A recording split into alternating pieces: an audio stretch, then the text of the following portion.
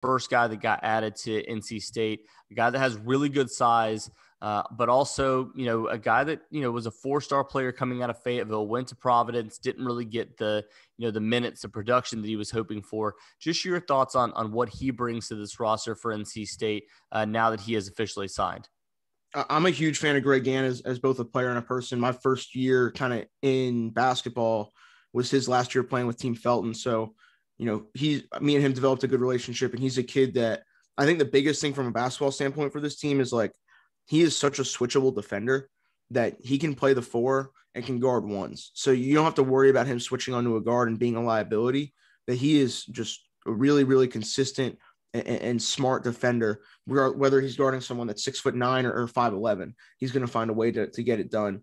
And I think the other thing with Greg is he's very good in an up-tempo, open court kind of system. He can initiate offense. He played a little bit of point guard at Trinity in Fayetteville, and he's someone that can do a lot of different things well. I think it's just a matter of him kind of putting it together and getting confident in his game as a whole, getting confident in that outside shot again. I've seen games in high school where he's really gotten hot from beyond there. So I think that's the thing for him, is just getting more confident in his offensive game while also bringing that same defensive intensity that was able to get him the minutes that he got at Providence. So I think Greg is a great addition for this team, and especially with the fact that Keats loves to switch everything 1 through 4, he's the perfect kind of 4 for that style defensively.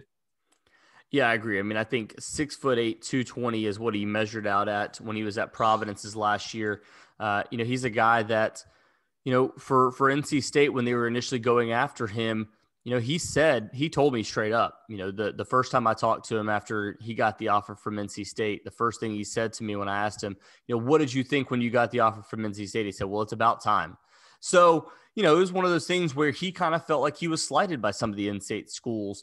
He ended up going out of state, didn't really find the fit for him in that system. And I think this is a chance for him. And we'll talk about Casey Morsell here in just a second and kind of the fit that he, was looking for. I feel like coming back home, coming to NC State, this was probably a better fit for him all along. I just think there was kind of that mentality of he had been slighted and offered a little bit later in the mix by NC State and wasn't really looked at by UNC or Duke, even though he was one of the more talented guard slash wings slash. He was a guard in high school. I'll say, he played guard. Yeah, because he was 6'7" at that time, under 200 pounds. So he's gained an inch, gained 30 pounds. He's a guy that I think has a chance to really kind of add some versatility to this team.